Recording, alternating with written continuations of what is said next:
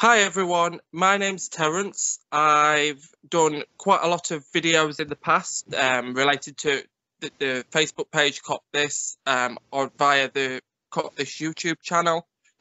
Those videos were done a little while back.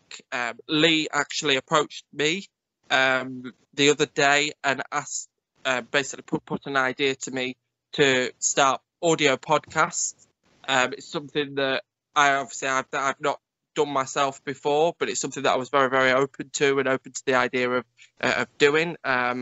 So we've decided to sort of give it a bit of a trial and start here. Some of the things that we are wanting really to talk to you about, or to talk to everyone about tonight, is the game and foremost, our player ratings.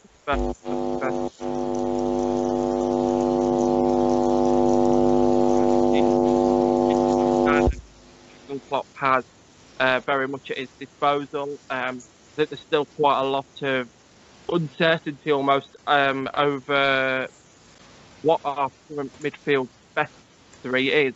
So that's that's a sort of a bit of a spark for a debate there. And also looking further forward to an Everton preview, obviously playing our Merseyside rivals on Sunday at 4:15. So also wanting really to discuss that a little bit and to gain your views as well, and to sort of think what other people are thinking, and and take it from there. Yeah, so I'm Lee. I've been on the page for I think around 3 years or something like that. I'm a Liverpool fan. Unfortunately, I'm from the bad place, which is Manchester, which is, I can't swear on the podcast, but you know what I mean. So yeah, that's all you really need to know about me. There'll be times where there's frustrating performances, bad performances, obviously losses. You'll find you'll get some very colourful language from me. So I can certainly not really promise to not swear on the podcast. I don't swear an awful lot, but you never know. Hopefully if we keep, if we perform like we did tonight in every match for the rest of the season, then I'll have no reason to swear apart from excitement. Yeah, it's going to be an up and down rest of the season. It's going to be a very up and down rest of the season. It's essentially 10 cup finals that obviously that we have left in the Premier League. Yeah, and the Champions League games, which I think we can beat Bayern away if we can score away. We've certainly got the ammunition to score. Obviously, the last couple of games prior to this match this evening against Watford, obviously against away at Old Trafford against United, and then obviously at home versus Bayern Munich, we had a couple of obviously 0-0s, stalemates. I can't really remember the last time that I've seen Liverpool involved in 2 0-0 draws in succession. It feels like we've been treated that much really over the last sort of 3 years. Obviously, Jurgen Klopp being in charge, and obviously with Brendan Rodgers as well. In the Brendan Rodgers era, we were free flowing, but we were just shambolic at the back. So yeah, we've certainly got the firepower to score against Bayern. With a performance like that this evening, I don't see any reason why we won't score in Germany. And I believe that obviously we know that a score draw would take us through anyway. But yeah, I genuinely can't really sort of see us not scoring in Germany. Yeah. All right, I'm going to end the first section now. Okie dokie. Okay, so now we're going to go on to talk about the game this evening. Obviously, we were at home at Anfield against Watford. And what a performance the boys had. Obviously, we won 5-0. And well, what a performance, really. That's about the first thing that you can say is literally what a performance. Yeah. We started really, really well. And Trent Alexander-Arnold. I think he's under talks about, his young players go. Yeah. And yeah, just any 5-0 victory is good at home, even if Watford were under good form as well coming into this game. And I thought maybe they'd try and stop us scoring, but we were on form today. Yeah, definitely. I mean, well, Watford, I think they were on quite a ridiculous form, really, weren't they, coming into it, weren't they? I'm pretty certain that I sort of read somewhere that they'd lost one of the last 11 or something like that. But they were on a good run, Watford. They were certainly on a very, very decent run. That could be inaccurate, obviously, what I've just said there, but I know that they certainly sort of had a fair few performances, a fair few matches in the league where they had gone unbeaten. Watford, obviously, are no pushovers anyway, but yet, obviously, when they seem to rock up to Anfield, they seem to get put away, thankfully for us, quite easily. The last 3 matches that Watford have had at Anfield, they've conceded a total of 16 goals. Obviously, they conceded 5 in this match. I know that they were beaten 6-0 at Anfield, obviously, last season.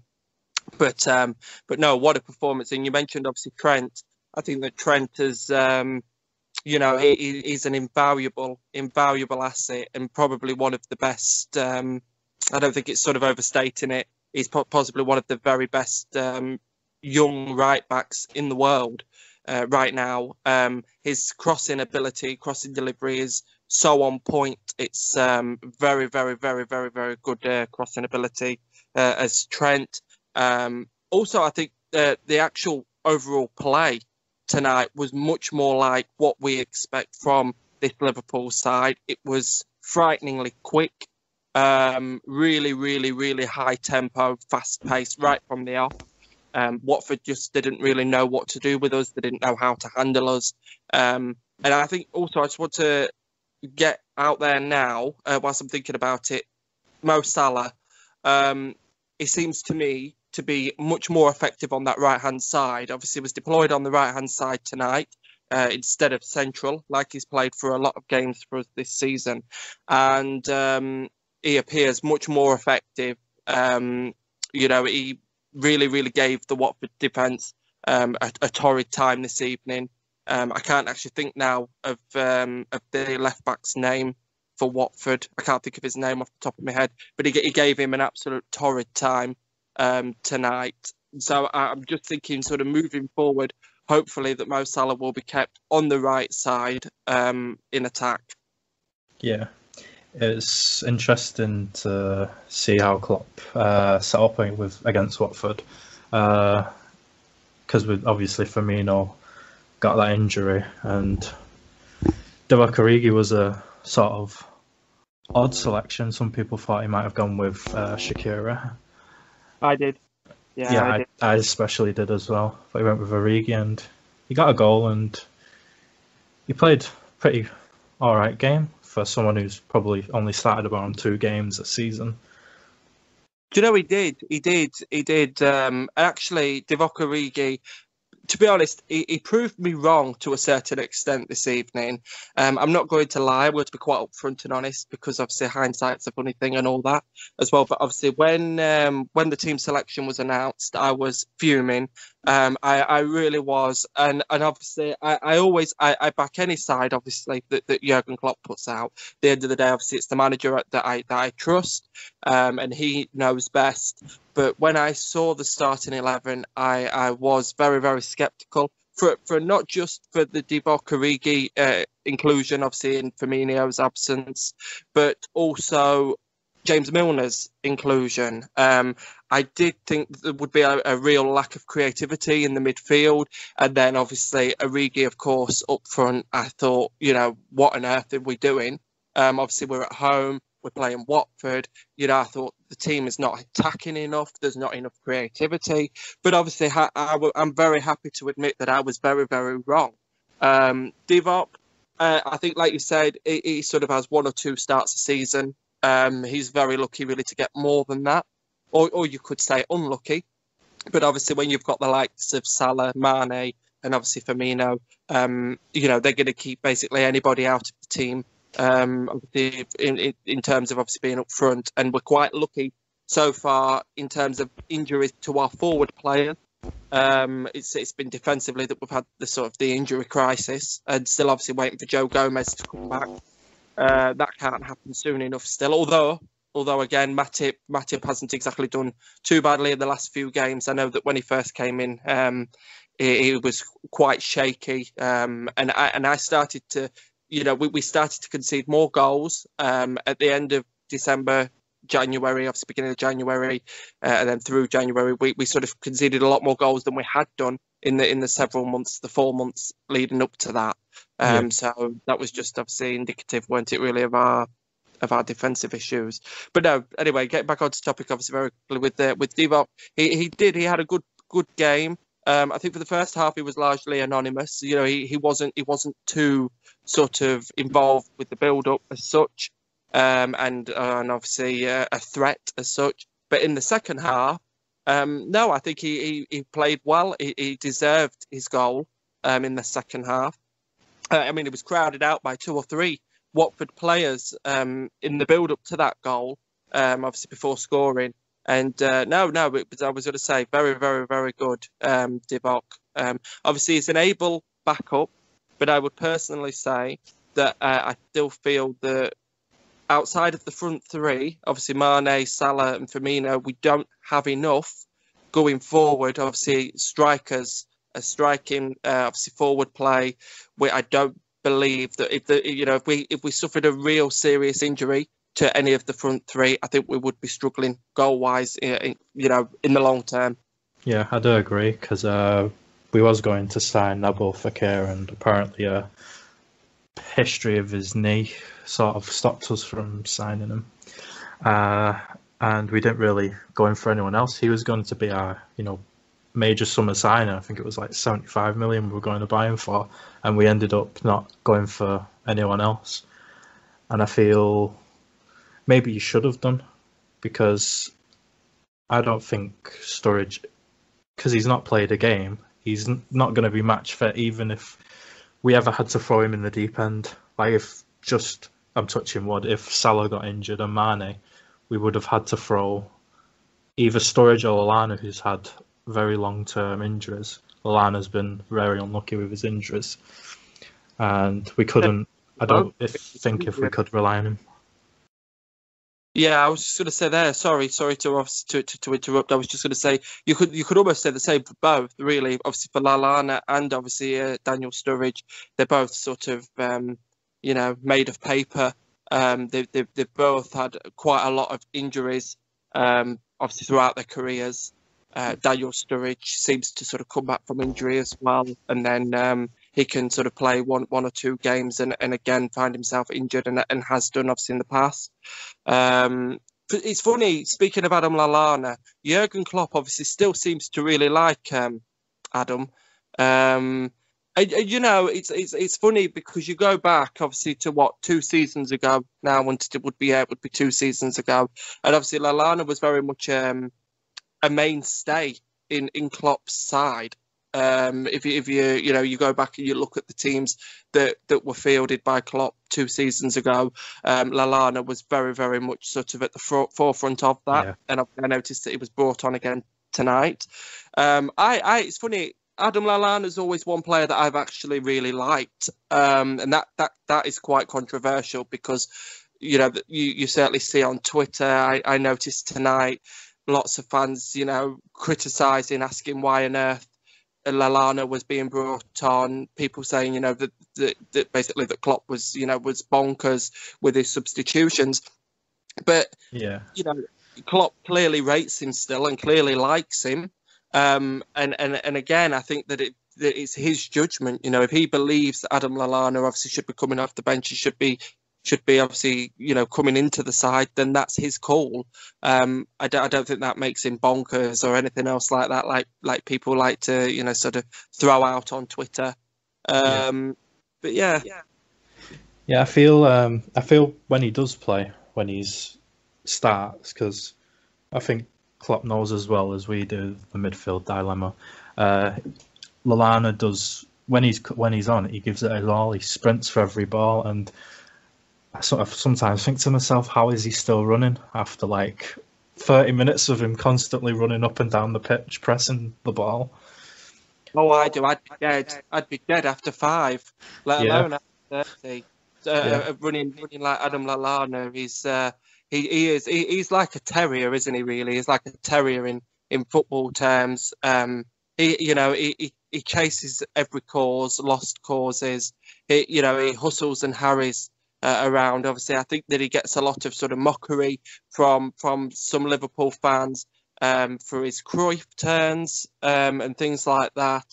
He seems to get quite a lot of hate for sort of the showboating and that's that sort of side of his game. But I think that's the personality of Adam Lallana and just his general game style. So I think he gets a bit of a raw deal with some fans, but of course there's still no escaping the fact that he's made of paper. He's very, very fragile. There's no consistency in terms of being able to have him, frequently available for the side. yeah, I do think if he'd have stayed fit, from 2 seasons ago, I think had he stayed fit, I still feel like he would have been quite a regular in Klopp's team, because I feel that Jurgen Klopp does like him. You know what I mean? So I feel like he would have certainly got a lot more games had he have stayed fit. yeah, most definitely. I think he, to replace Lallana, knowing he is made of paper, he did make the signing of Chamberlain and operated him more in midfield, which I didn't get why Arsenal didn't, because I think Chamberlain's best games when he played as central midfield, and now we have that option. He's sort of a ball carrier. Yeah, definitely. Now it's funny, obviously on the topic, of course, of obviously of Alex Oxlade-Chamberlain. When we signed him, obviously we signed him last summer. God, it was 2 years ago now, wasn't it? Yeah. Nearly 2 years ago. That's right, isn't it? Yeah, we didn't sign him last summer. We signed him the summer before. I'm thinking he's had a long spell out, hasn't he? He's had basically most of this season out. That's why I'm thinking it was last summer. No, yeah, it was 2 summers ago, obviously this summer. When we signed Alex, I was going to say, I openly admit I'm one of the first sort of hold my hands up and say I wasn't happy. I wasn't happy when we signed Ox at all. I thought that he was okay at Arsenal. I thought he was nothing more than that. I didn't think he was a spectacular player. I thought he was average. I personally at the time was saying I would have preferred Jack Wilshere. I would have preferred sort of Aaron Ramsey. I was not at all drawn to Alex Oxlade-Chamberlain, but then he became a pivotal, a key midfield man for us last season. Obviously, I remember in particular that the one goal that stands out for me was the goal he scored against Manchester City, obviously in the Champions League. But he really, really did turn in some very, very good, dominant midfield maestro performances, really. And I think we've sorely missed him for a lot of this season. It feels like we've been waiting for such a long time, and I think is it in the next week or two that he's supposed to be back? I'm sure I read it was like early March. He started like training, I think 2 weeks ago. I also do think he tried to sign Naby Keita to sort of soften the blow of losing Chamberlain, and while he's starting to put in okay performances, I think he needs to add goals or assists to his game. I totally agree. Again, I'll be quite upfront, quite open with about Naby Keita. I would say I've possibly been quite a harsh critic. I've not been very satisfied with a lot of his performances, and whilst I understand that it does take time to adjust to playing in a new league and obviously playing to the pace of the Premier League, some of his performances I think I can only describe, certainly in the past, as having been very, very lacklustre and almost careless.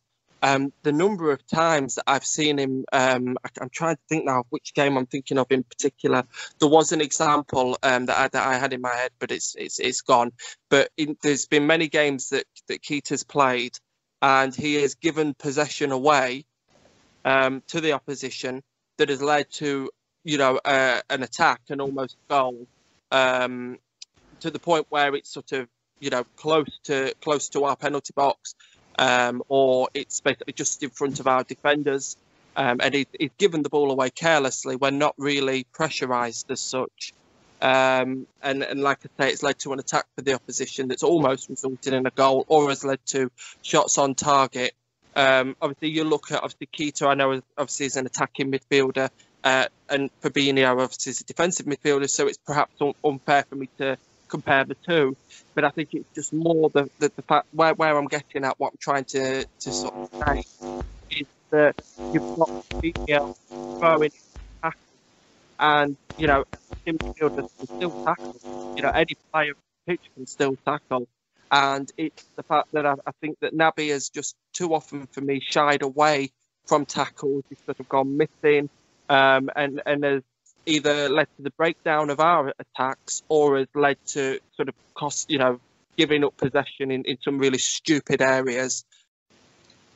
So now we'll talk about our match ratings for the game against Watford. Okay. So how I would rate Alisson a 6.5. I don't think he had much to do, but he made that crucial save. I think it was against Gray where they avoided our high line from a sort of a free kick. It was headed out and then put back in. Yeah. And he made a wonderful save with his hip to put it over the bar. And I think he's been very crucial to us this season. And I think he saved us from having a very nervy last 20 minutes in the game. He certainly did. He certainly did. His authority, I think Alisson's authority in goal is such a massive contrast to sort of Simon Mignolet and Loris Karius of last season. When you think about it, he's really, I think, alongside of course Van Dijk, he's transformed our sort of defensive side of our game, really, hasn't he? We have. I would say that you could have total confidence in Alisson in goal, and obviously that also aids the defenders. The obviously centre backs. It aids obviously Van Dijk and obviously the other guys to know that they've got a very competent and confident shot stopper behind them. Obviously, if the ball does get past them, which it rarely does. What would you rate his performance today out of 10? Alisson, it's funny. I'd probably rate him a little bit higher. I'd probably rate him 8. I'd probably rate him 7. Well, no, yeah, I'd probably rate him somewhere between 7 and 8. So we'll go with 7.5. Yeah. So I'll be indecisive and I'll say 7.5. 7.5. Obviously, he made that good stop against Gray, like you said. Just looks confident and assured, and that will do for me. I mean, that counts for me. That gives him an extra score, because it's so nice to actually watch Liverpool these days and not fear every time that opponents attack us. It didn't feel all that long ago, really, that it isn't really, is it? Last season, where teams would attack us and you would fear basically that we're going to concede a goal. Yeah. And he's very commanding. He is liable still to the odd lapse in concentration, the sort of bit of showboating, sort of when sometimes safety is almost the best policy, just to sort of clear the ball. So he can be a little bit lackadaisical in possession every now and again. But no, he's fantastic. Terrific addition. So yeah, 7.5. Shall we skip Trent, since he's probably a 10? Trent's 10. Trent's a 10. Yeah, man of the match. Van Dijk for me. a 10. You say Van Dijk? Yeah, he's probably a 9-10. Oh yeah, 9-10. 9-10, yeah, 9 or 10. I'd possibly, to be honest, I'll go with Trent and Van Dijk 10. Yeah, Matip, I'll say probably a 7. I'd agree with that. I'd say 7. 7's fair. Growing in, I'd say, to the role. Obviously, we know that obviously Joel Matip is a competent and capable defender, but obviously and of course he hadn't had a long period of time in the starting 11. Obviously, until Joe Gomez's injury, and then obviously Dejan Lovren's injuries, and so forth. So obviously, he hasn't. It's not like he's obviously been in a settled back four all season. But I do think personally that he's sort of grown into the role. That there's a good partnership now, a good understanding between Matip and Van Dijk. Obviously, it's our central pairing. So personally, I feel again like the back five are much more watertight than this sort of, than our defence has been over the last few weeks. Yeah, I've sort of questioned Klopp about his, the centre back position, because I don't see how he's picked, in the past, Lovren over Matip. No, nor do I. I don't like Lovren. Can't stand Lovren. I don't think anyone can. No, they really can't. The thing is, I mean, Dejan Lovren, where'd you start? This is, I think he's part and parcel of the dead wood that we still need to shift on out of the club. Yeah. I think the biggest problem with Dejan Lovren is that he opens his mouth an awful lot, unfortunately. He's very, very quick to give his nice interviews about, basically being one of the best centre-backs in the world, one of the best defenders in the world. I think sort of during the World Cup, where he was sort of quite vocal about being such a fantastic defender, yet he's very, very, very susceptible. We always look like we're going to concede when we've got Dejan Lovren in that back pair, obviously in the centre-back pairing. And I would put Dejan Lovren on a par. Maybe that's a bit harsh, but we'll leave that for like... I'd put a line with Alberto Moreno. I want the pair of them gone. Oh yeah, we'll leave that for another episode, Alberto Moreno. That's for another episode, because I won't stop. It'll be like 4 hours long. It will literally be about 4 hours long. Do a video recording on how to defend. Well, that would be helpful. Hopefully, I was going to say, if we did a video on him, sort of on how to defend, we ought to put it to Dejan Lovren and get him to take note. Yeah. Same with Alberto Moreno as well. Say, here's how to defend. What would you rate Robertson? This might be a little bit controversial. Robertson, I would rate Robertson a 6. The reason being, I feel personally that over the last few weeks, unfortunately, that Andy Robertson has obviously his form has dipped slightly. Now I would say only a little bit. His form's dipped a little bit, which he's a great player. This is the thing. Andy Robertson is an absolutely brilliant player. I love Robbo to bits. He's a fantastic player, and the reason why I'd rate him a 6 is because I didn't think he was as effective going forward as obviously as Trent was tonight. Now we know that Robertson, we know that he is very, very capable going forward, as capable really as Trent. Yeah, he can deliver some fantastic crosses into the box. I think his crosses tonight were sort of near misses. They were sort of nearly crosses rather than accurate pinpoint crosses that Trent delivered. 6, like I say, it might seem a little bit harsh, but Robbo, obviously, like I say, is fallen a little bit below his standards. But I think, and it's funny because I've seen quite a lot of abuse and quite a lot of criticism for him on Twitter again. Good old Twitter. Yeah. I do look at some of it and I just think, I'm not sure why people criticise him to the extent that they have done. I don't think it's warranted, a lot of it. And I think a lot of it sort of is a bit unfair. He took quite a lot of stick against United. And I look at Robbo and I think that the problem is because he performs generally at such a high standard. You think he's usually one of our very standout performers, I would say, on a sort of weekly basis, match day basis. He's a great player. So I think if he falls just a little bit below those standards, people are quite quick to jump on him. But I would say over the course of the season, Robbo's been one of our most consistent performers. Yeah. And everybody can have a dip in form. But yeah, so I would say 6. 6 might be a bit harsh, but I would say 6. I'll probably give him a 7 because I think he did do a good cross for, I think it was Van Dijk's second. I'm not really Yes, sure. I'm not really sure. Was it Van Dijk's first or second? I think it was his second. it was the second. I forgot. I completely forgot about that. I was thinking more of the one that was wayward for Mane, obviously earlier in the match. But no, I stand corrected on that. I don't often do it. I don't backtrack. I will amend my score to 7 then as well. Yeah. 7. I actually forgot purely because I forgot that obviously it essentially assisted Van Dijk's second. Yeah, I do agree with you on the past with Andrew Robertson's form dipping, because I do remember, I forgot the game.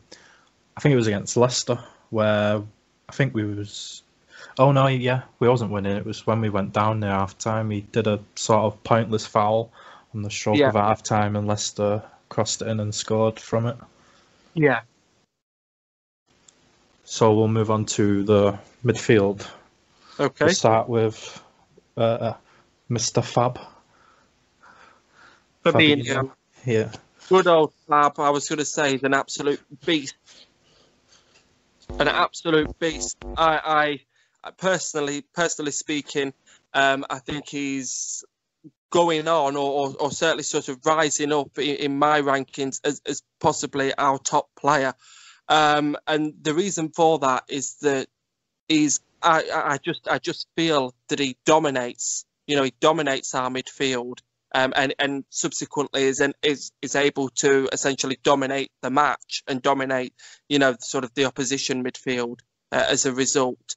I think, to be honest, he's the first answer that we've had to Javier Mascherano and Xabi Alonso even, sort of, their absence and obviously them leaving Liverpool Football Club.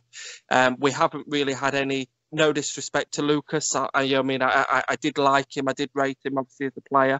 But he was never the defensive midfielder that sort of you Xabi and your Javier Mascherano were. Yeah. And I think that Fabinho is possibly the closest to that from what we've seen so far.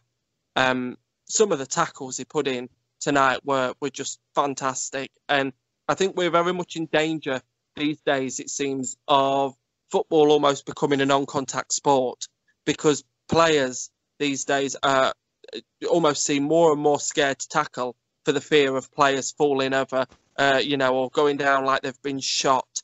But Fabinho, I just think he's an absolute beast in that midfield. Puts in solid, crunching, tackles. He lets opposition midfielders and players know that he's there, and he stands up and he's counted. And I imagine that most sort of opposition players really know, that they've been in a match when they've come up against Fabinho. Certainly Watford tonight. I think that they will have really known that he was there. They'll have felt his presence in that match. What would you give him, like a match rating out of 10? I'd give him a 9. I'd definitely give him a 9. I'd give him a 9. What about you? I'll give him an 8. I agree with you. He's been superb. He's a player, isn't he? Yeah, he seems to slow down time and know whether players are going to dribble or pass the ball, and he's there. Yeah, he's like just a tall Kante in a sense. Yeah, he is. I would agree with that. He is. Yeah, definitely like a tall Kante. Like you say, he can dictate the pace of the game. He's a very, very good player. And it's funny because Fabinho as well, he arrived at the same time as Keita, and it's quite interesting again, sort of how quickly obviously one has adapted and how slowly the other has adapted, and the difference between the two couldn't be more marked really for myself personally. I still it's slightly controversial, but I sort of see Keita wearing the legendary number 8 shirt, obviously of Steven Gerrard, and I don't know. I just think it's dreadful. I think how on earth has he got the number 8 shirt? I think it's obviously we know that about his talent, and we know obviously from his time at Leipzig, RB Leipzig. I'm assuming that's how you pronounce it. But yeah, we know obviously that he was a very, very good player, but unfortunately, we haven't seen that yet. And it's not to say that obviously we won't. We've sort of seen glimpses, and I think that we will see the best of Naby. But right now, I do sometimes sit there when he's playing, and I just think, why the hell has he got the number 8 shirt? Like, this just is not right. But yeah, that's a bit controversial. We'll move on to Wijnaldum. You start. Okay, Wijnaldum. I'll keep it brief. Wijnaldum, for me, is very much, what's the word? What could you describe him as? Just a workhorse. You know, he's not the most flamboyant of players. He's not someone that sort of often stands out in the team as such for his performance, but he's very consistent. And I think that's probably why, you know what I mean, he's never sort of the first name that you think of, as a sort of, man of the match, brilliant performance, because he goes about his work, I think, quite quietly, he's consistent. He's a very, very, very good player. I would actually go as far as saying that for the majority of the season so far, he's possibly been our most consistent midfielder. I would say, and without him in the team, it is a big blow and it's a big loss for the team. I would rate Wijnaldum's performance tonight, obviously, an 8. But yeah, I was going to say he's very much he's one of these. He's like a dark horse, like a sort of a dark horse, workhorse kind of character. People always say, don't they? People always joke that they'd like a team full of Carragers. And he almost reminds me of Carragher in that sort of mould. You know what I mean? That he's a very big workhorse and highly consistent, highly valuable member of the team. Yeah. What about you? I'd probably rate him a 7. I didn't notice much with him, but I can't say, he played bad. That's me. That's literally what I thought. I thought I didn't really notice. Like, I can't give him any lower or any higher. Sort of. No. He does a job. He does. That's the thing. He does a job. And I think when you notice, don't you? You always notice players, obviously, that do things wrong. You know what I mean? Like, obviously, I've referred to Naby and obviously giving the ball away and things like that. You always notice players that do so much sort of wrong. But sometimes when players are just very, very consistent, like Wijnaldum, you almost don't notice him, because he's doing his work and obviously his teamwork so effectively, so you just sort of take it for granted, really.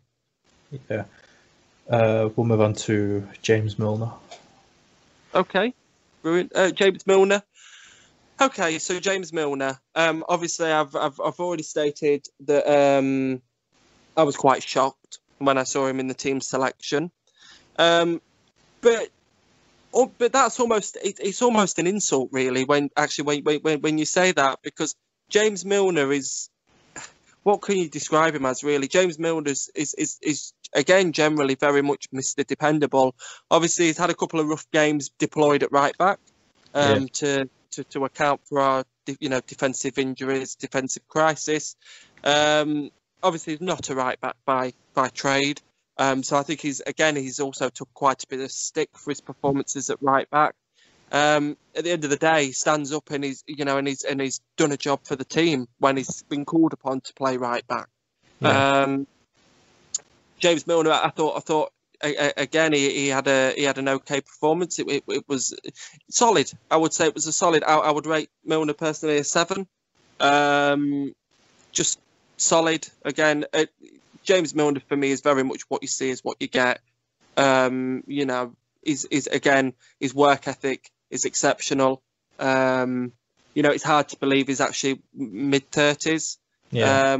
Mid-30s, runs around again like he's cooking on gas. Absolutely fantastic. I really do. James Milner's, for me again, James Milner's another one of those players where if you had a team of James Milners, you'd win everything. Because you cannot fault him. No, I'm not going to lie. I can't say I noticed him a huge amount, obviously, in the game, but at the same time, he didn't do anything wrong. So, I believe he's the fittest player. I do. Yeah, I remember a rumour, well, not a rumour, but a creator came out and said when he started training with Liverpool, James Milner and I think it was Adam Lallana were just like miles and miles ahead of him when they were doing jogging. I And thought he's 30, he's 35. It's remarkable, isn't it, really? Yeah. It is, it's remarkable. He's a pro, isn't he? That's the thing. He's such a pro, really, a consummate professional, really, an absolute professional. Very, very. He must do an awful lot of training or work very, very hard. You know what I mean? To maintain that sort of fitness level, especially over some of the younger guys. Yeah. We'll move on to the front three now. We'll start with Sadio Mane. Okay. I'll start. I'll give Mane again a 10. We've probably had him, Van Dijk, and Trent were the three you could argue were all man of the match in this game. His first goal was a delightful cross from Trent, and he's headed it in. He's got a massive jump for a little guy. He really has. It really has. But it's funny. Sometimes you can forget, can't you, just how small Sadio Mane is. I mean, he really is a very short guy, really. For for sort of in football in terms, especially, he is a short dude, a short guy. He's got some power in his legs, hasn't he? Got some jump in his legs, I think, to get up to be able to head the ball. Yeah, and his second goal, where he just sent Ben Foster for some crisp. Literally. After that back heel. And what a poor first touch, though. When it was just that flipping, obviously watching it, obviously when you're watching it, obviously live, you see that first touch and you think, oh my God. Like, I saw the first touch and I literally thought the chance was gone. You know what I mean? In that split second, I thought because the ball went away from goal, obviously he had his back to goal, obviously the ball went away from goal, and he sort of had to almost run back after, didn't he? Run obviously back after the ball. But that finish, that cheeky back heel finish, I think he's taken no look to a new level. Yeah, he's what I like about him is even in recent weeks he's sort of been the replacement to Salah, who hasn't scored a lot of goals. I think that's the first time since I've been alive anyway, where we haven't just relied on, like 3-4 players. We have like 7-8 players who can supply on the day. I totally agree with that. And very much the same. I've grown up sort of used to Liverpool teams where you sort of thought goals were coming from 2, 3, 4 players at a push. And if goals didn't come from those players, we were not scoring. It was really quite that simple. So it's really, really refreshing that we sort of have, goal outlets that seem to be generally really spread across the pitch. I mean, look at Van Dijk, obviously scoring, himself. So but we have goals generally, I think, spread quite nicely throughout the team. And Mane, I think, has really stepped up to the plate, like you said, given sort of Salah sort of not being almost as effective from time to time. But I do think there's been quite a lot of criticism of Mo Salah. Actually, I'll leave Mo Salah because obviously we're going to come on to him now, aren't we? So yeah, but obviously Mane, brilliant. He's obviously a brilliant player. I think we're very lucky to have Sadio, and I think sometimes he's just a little bit underrated. A little bit underrated, really.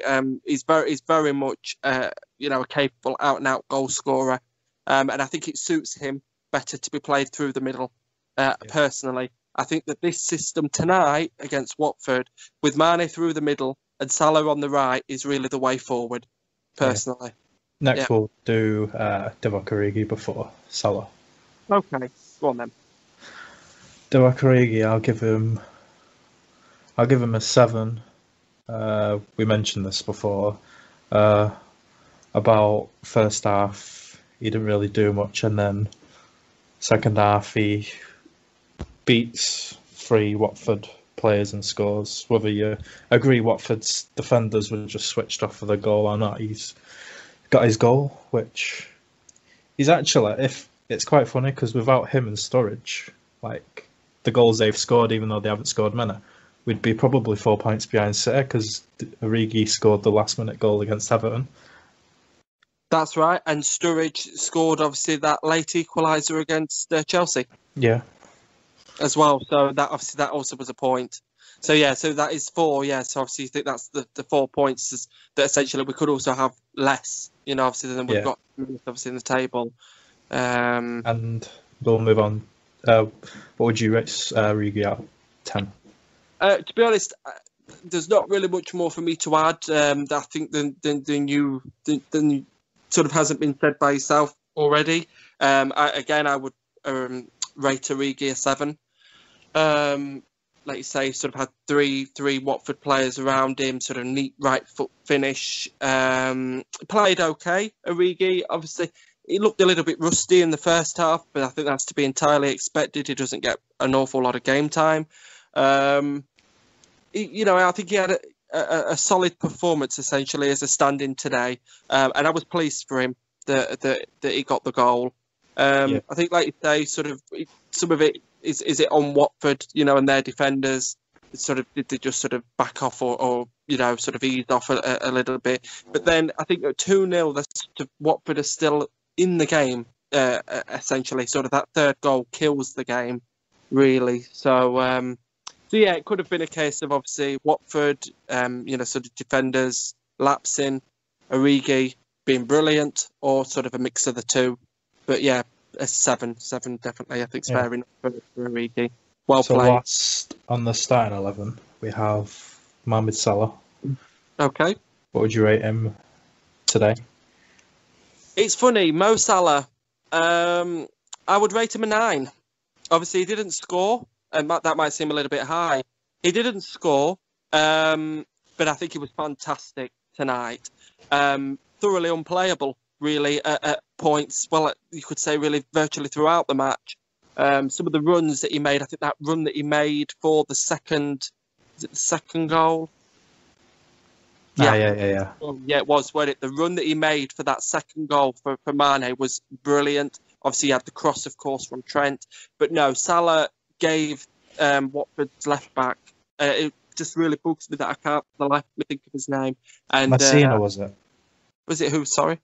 Adam Messina, I think it was. Messina, that's it, Messina. That's it, you're right. Messina, thank you. Salah totally gave Messina the runaround, really. Absolutely ran him ragged throughout the match. And personally speaking, I've sort of touched on it already, so I might sound a bit like a broken record. But for me, Mo Salah is most effective when he's played on the right-hand side. Mane, obviously, very, very good through the middle. But I just feel like Salah looks an awful lot more effective on the right-hand side than he does through the middle. Now, there could be a number of reasons for that. Of course, naturally, if you're playing through the centre, you are coming face-to-face, obviously, with the two centre-backs. When you're playing on the right-hand side, obviously, you're coming up against the opposition's left-back. So, obviously, essentially, unless, obviously, they double up, unless, within their tactics of the opposition, they decide to double up on the right-hand side, which they do anyway, more often than not, I think you've got more space to exploit, obviously, from width. And Mo Salah, I think it's just something that he thrives off, and he's very good at cutting inside anyway, obviously off that right wing to come inside. And I just thought he looked a lot more potent, a lot more threatening. I would like personally, moving forward, certainly against Everton, and then obviously the return leg of Bayern Munich, to see Salah on that right-hand side and not through the middle, personally. But yeah, I would rate Mo a 9. I think he was an absolute nuisance for Watford all night. Absolutely fantastic player, of course. Took a lot of criticism for some of his performances against the so-called big teams. People have been saying that he's sort of been going missing against the top teams, the big teams. And I think that's just very unfair. We'll talk about this on another episode, because we can also talk about the sort of diving situation people's been talking about. Yeah, definitely. I agree. We could, we could sort of broach this subject, can't we, on another episode? And obviously, if anybody has any ideas or any suggestions that they wanted sort of raising to do with Mo Salah and diving and form against the so-called Big Six, or top teams and so forth, then people should basically just comment really, or leave their own suggestions for us to debate. Shall we do the substitute players? Yeah, sure. Just very quickly, what's your rating for Mo? I'm going to rate him an 8. I think he's vital for when we play teams like Watford, who's going to be more defensive, because, like you said, they have to double up on him. If they don't double up on him, he will beat the fullback, no matter who it is. Yeah. And he creates space, and sometimes it's not even noticed. Like, he'll drag a lot of defenders out from the runs he makes simply because they know he's a threat. Exactly. And then it creates more space in the middle. Yeah. So I rate him in 8. Okay. The first sub we'll talk about is Naby Keita. He only had 6 minutes, so I don't know if we should do him since he didn't have much. He had minimal impact, didn't he, really? Minimal impact on the game, not enough time really to make a serious impact. It's difficult to really rate, isn't he? Yeah. Adam Lallana also had 12 minutes. He did. So that was only sort of, again, a brief amount of time. Yeah, and Henderson had 20. 20. Yeah. Henderson, go on, I'll let you stand. He did all right when he came on, but the game was pretty much dead and buried when he came on. Yeah. I would agree. I would agree with you entirely. The game was basically won, obviously at 3-0. Henderson has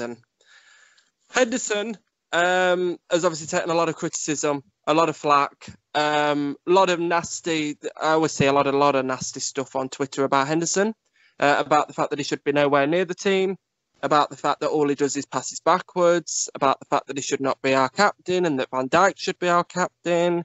I have big issues really with an awful lot of it, and unfortunately, it's not, believe it or not, sort of the minority that seem to be saying this. It does seem to be quite a common theme, sort of trawling through it all on Twitter.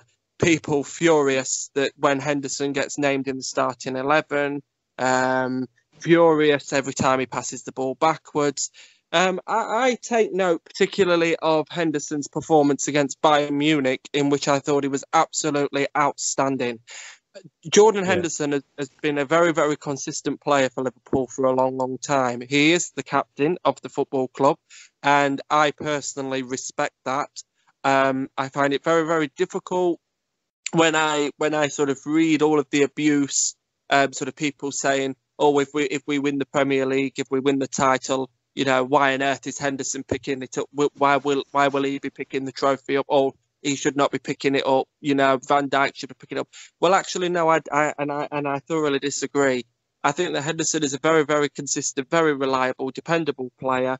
Obviously, we've got more competition now in midfield, but that's healthy. Obviously, at a club, obviously of Liverpool's size, of our size, that's what you expect. I know that obviously he was a little bit frustrated to be taken off against United. I didn't see any wrongdoing in that. That's just, that's what you expect. He's passionate. He cares. Yeah. He was frustrated. It was sort of keeper from Chelsea. Crazy. No, don't you dare take me off. It wasn't none of that. Standing there refusing to come off the pitch. So he was just frustrated. Obviously, in such a big game, obviously to be taken off, and that's fine for me. Yeah. I didn't see an issue with it personally. He's human, like anybody else. But yeah, Henderson, like I said, I don't know what your thoughts are, but like I say, he takes a lot of criticism, but I just feel like Henderson he does pass sideways quite a bit. He does pass backwards quite a bit. Yeah. But I'd almost rather that, not that obviously I want our attacks to be stifled or I want our attacks to be slow, but sometimes I know sometimes maybe he's guilty of still passing it sideways and backwards when he's not under pressure. But in general, I like to see us maintain possession. So I would rather that actually he take the safe pass than do a Naby Keita, get dispossessed, and essentially we're facing our own goal. So I think sometimes there's a fine balance between, defence and attack, and between safety and recklessness. And I think sometimes Jordan Henderson probably does verge too much on the side of safety, but at the same time, he's not a reckless player. So which I like. I like to watch a game, and to actually feel comfortable watching us in possession. I don't like to sort of, to watch those sort of nitty-bitty matches where it's constant, can't string 2 and 3 and 4 passes together. And I think that Jordan Henderson is one of those that's very, very good. He has a very high pass completion rate, a very consistent one whenever he plays. So Jordan Henderson personally, I think like I say, gets a lot of unwarranted, unfair criticism, but then plenty of people argue otherwise. Yeah, I'm actually in this similar situation to you. I think he's really passionate about Liverpool. I do. I remember back when this was a few years ago when Gerrard still played for us. I remember when Gerrard was on the wing, and it was like the 90th minute, we were winning by a goal, and he shot. Like, it was a ridiculous shot. I seen Henderson, shout at him, and I thought that takes some balls to shout at Steven Gerrard. Like, it does. And you can tell when he got subbed off against United, he was passionate. He wanted to play, and that sort of hunger to want to play for the club. It's sort of, we missed it a lot. We do, especially when Carragher and Gerrard left. A lot of players during that time, they just wasn't good enough, or I don't think they tried. Players like Joe Allen. Who else? The odd games with Emre Can. Yeah. I like how he was disciplined for when it was obvious he was leaving for Juventus, and he still did his job. But yeah, I think. But in general, loyalty is a difficult one, isn't it? To sort of to say, these days in sort of Premier League clubs or in general in sort of club football across the world. Player loyalty seems to extend these days as far as the highest paycheck. And which club sort of offers the most money. A lot of players will obviously will quickly up and run. They'll ditch you.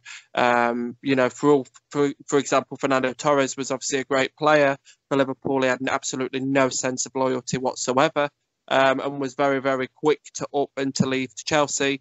The grass was certainly no greener at Chelsea for him. I'm going to be honest, I cried when he left. Oh, I was gutted. I was gutted, and then even more gutted when Andy Carroll came in. I thought it was like hell. I thought that day, I thought it was like all my worst nightmares come true. I thought, what is this? Like, I can remember that. I trusted, of course, Kenny Dalglish, but I thought, Jesus, we've lost Fernando Torres and we've signed this donkey. Do you know what I mean? What? Like, where's the 30 goals? He's not going to get us 20, 30 goals a season. I was thinking, where are our goals? But no, I did. I was gutted when Torres left. But what you said, obviously, about Henderson, that passion, that loyalty that I think he has for Liverpool Football Club, that for me, that means more than actual talent a lot of the time, because the lad wants to play for us. You can tell obviously how much it means to him, and I don't know. I just find it really, really frustrating seeing people constantly slating him and basically saying that he's not worthy of being at the football club. Well, actually, he is, and he is a very good player.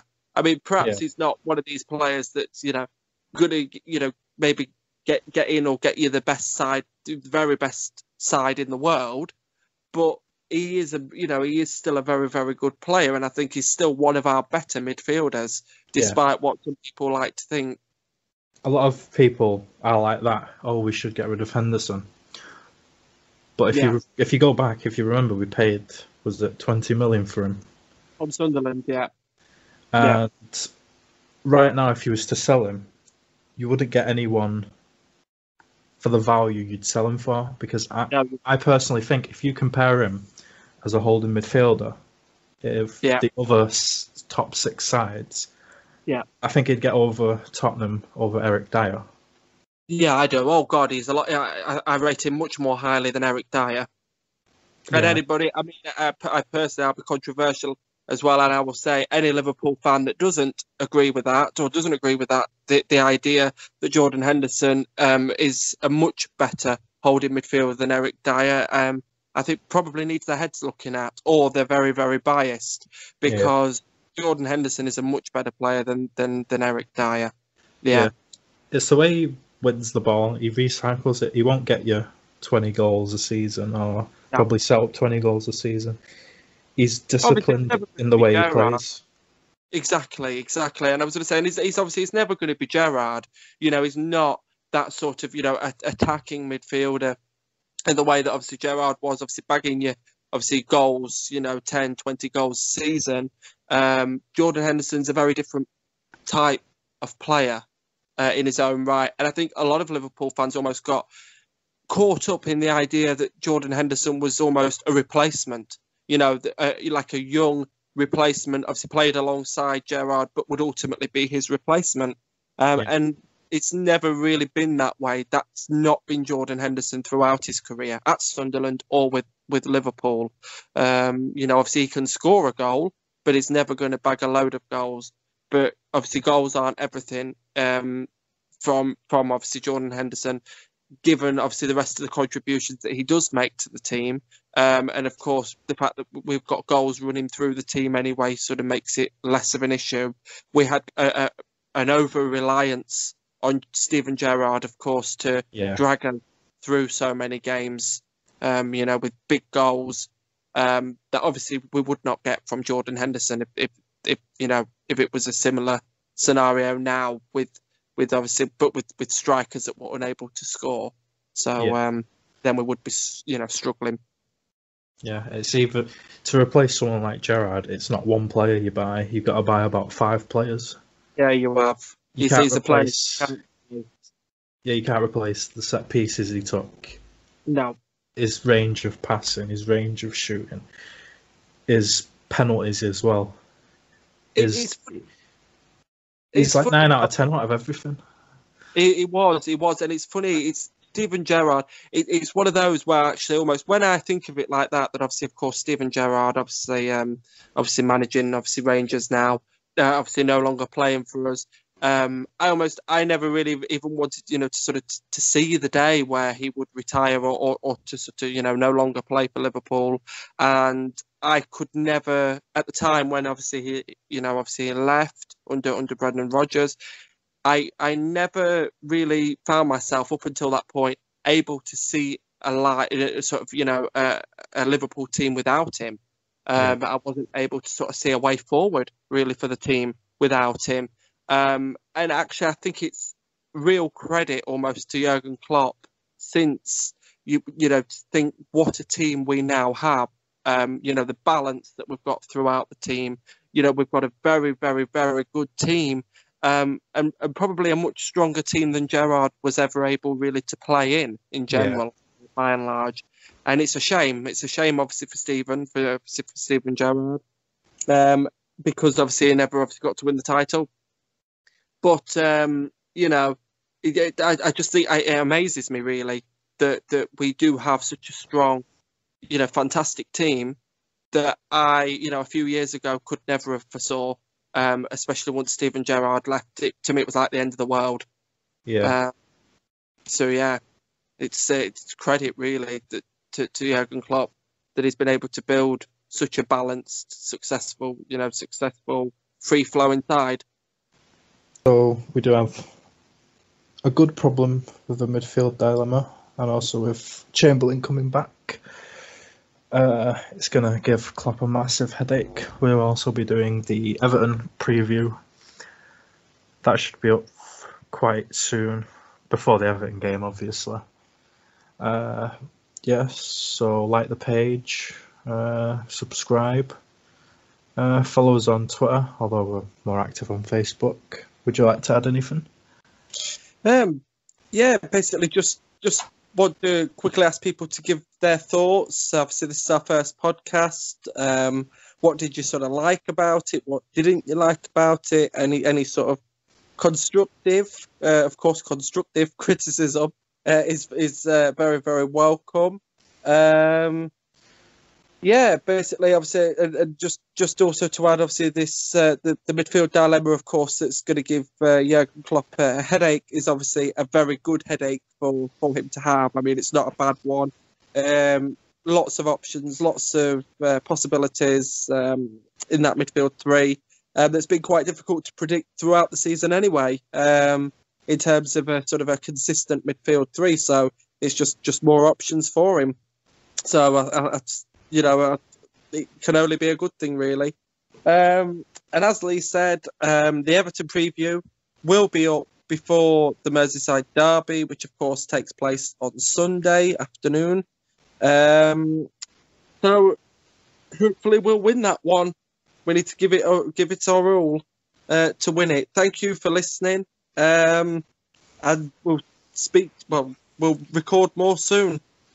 Yeah, thank you everyone for listening, and goodbye. Goodbye.